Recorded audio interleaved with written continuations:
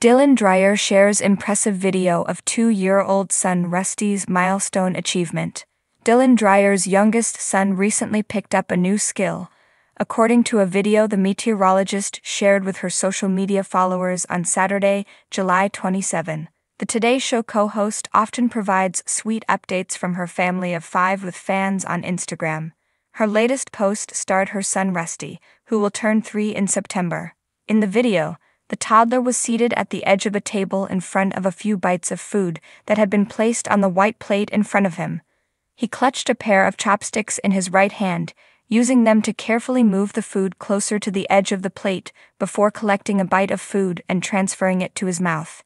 He did so successfully, and flashed the camera a delighted expression of victory as he chewed the food and wordlessly celebrated the accomplishment. Rusty crushing his first try with chopsticks. Dreyer, 42, wrote excitedly in her Instagram caption. People in the background of the video could also be seen and heard cheering at Rusty's milestone achievement. Several of the TV personality's Instagram followers applauded the 2-year-old's mad skills in the comment section, with some admitting that he had done better than they could. "Way to go, Rusty," one fan wrote. "He handled that better than I would do," one person said as another shared they are 61 and still can't operate chopsticks. "He's adorable."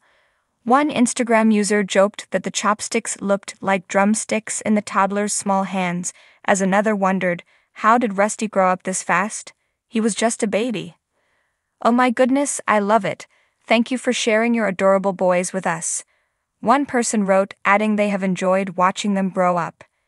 Dreyer and her husband, Brian Fichera, welcomed their youngest son into their family in September 2021. The couple also share sons Calvin, 7, and Oliver, 4. Dylan Dreyer's plain photo stirs up intense debate amongst fans. What is wrong with everyone? Dylan Dreyer often shares photos of herself and her family when she's not gracing the screen of Today. However, seemingly innocent snaps the weather correspondent recently shared stirred up an intense debate among fans.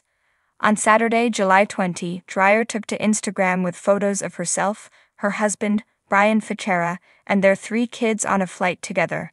The main image showed Dreyer sitting in a plane seat with their youngest son, Russell, almost 2, on her lap.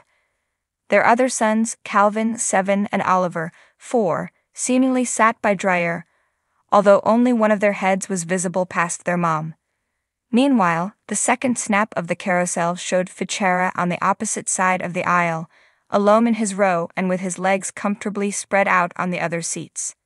Dreyer captioned her update simply by writing, #DeltaComfort. In the comments, some Instagram users received Dreyer's sentiment as intended.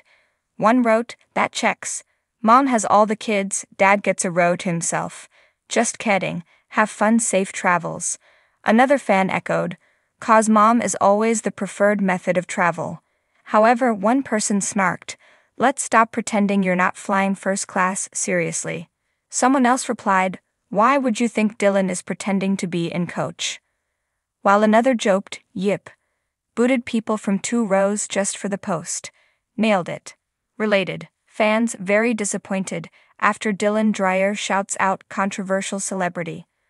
One peacemaker implored, "Why so mean, everybody? Can we get back to just rooting for each other? These 2 seem to be very nice people, they have a lovely family and they aren't trying to scam anyone. What is wrong with everyone?" A similarly minded commenter shared, "Perception and jealousy is everything. I didn't think twice about her sitting in coach or first class. I saw a family going on a vacation." They added, "What I found amusing and relatable was the fact that all the kids are sitting with the mom and dad is relaxing all by himself. Because if you have kids you know this is exactly what happens. The rest of you people with all your judgment need to do some serious internal reflection."